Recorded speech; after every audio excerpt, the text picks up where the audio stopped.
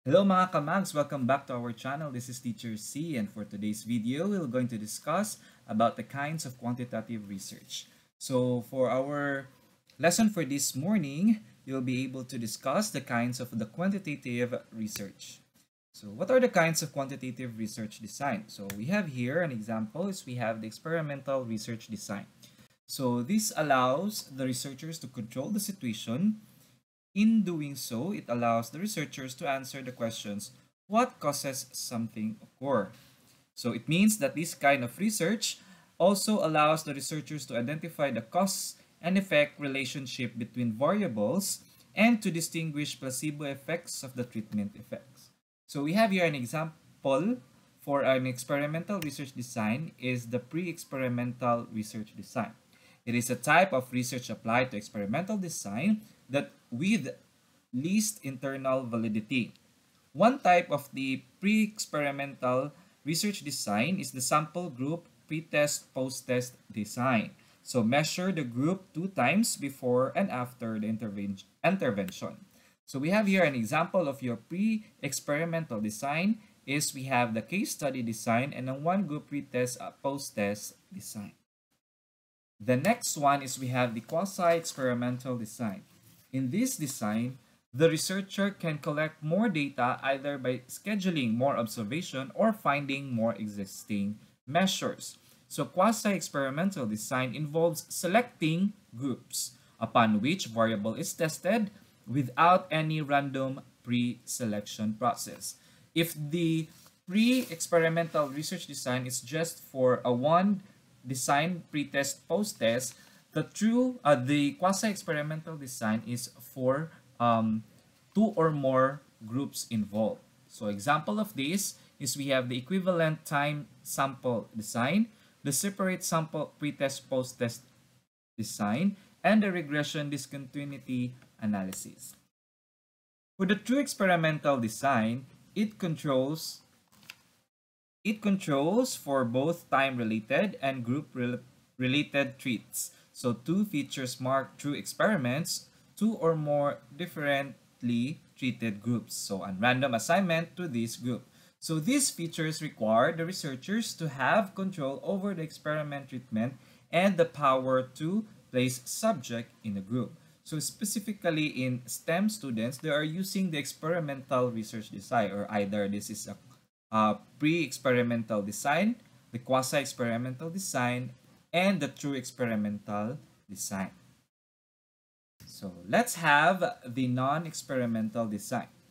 So non-experimental design, this kind of design, the researcher observed the phenomena as they occur naturally and no external variables are introduced. In this research design, the variables are not deliberately manipulated nor is the setting controlled. The researchers collect the data without making changes or introducing treatment.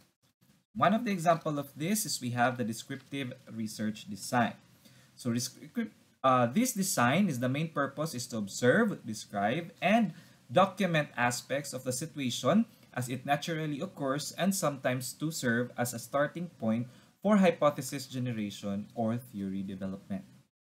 So one of the examples of the descriptive research design is the survey, or we have it is used to gather information from groups of people by selecting, and studying sample chosen from the population. So this is useful when the objective of the study is to see general pictures of the population under investigation in the terms of social and economic characteristics, also in opinions rather, and their knowledge about the behavior towards a certain phenomena. In this example, you can use a survey questionnaire or an electronic questionnaire which made from the Google Forms. So next is we have the corelational. So it is conducted by the researchers whose aim would be to find out the direction, association, or the relationship between the different variables or groups of the respondents under the study. If you really want to know what are the relationship between the two variables, you can use this research design. The next one is we have the ex post facto or causal comparative. This kind of research derives conclusion from observation and manifestation that already occurred in the past and now compared to some dependent variables. So it is also discussed why and how a phenomenon occurs. So most of the ABM students or business courses use this kind of research design to study the economic growth, finances, and other business related. Next is we have the comparative. It involves comparing and contrasting two or more samples of the study subjects or one or more variables, often at a single point in time. So specifically, this design is used to compare two distinct groups on the basis of selected attributes such as the knowledge level, perception, and attitude, or physical and psychological symptoms. And lastly, we have the normative. It describes the norm level of the characteristics for a given behavior. So for example, if you are conducting a research on the study habits of the high school students, you are to use the range of scores to describe the level of their study habit. The same true, it is when you want to describe their academic performance. So hope you have learned a lot from this topic and see you in the next episode. Thank you.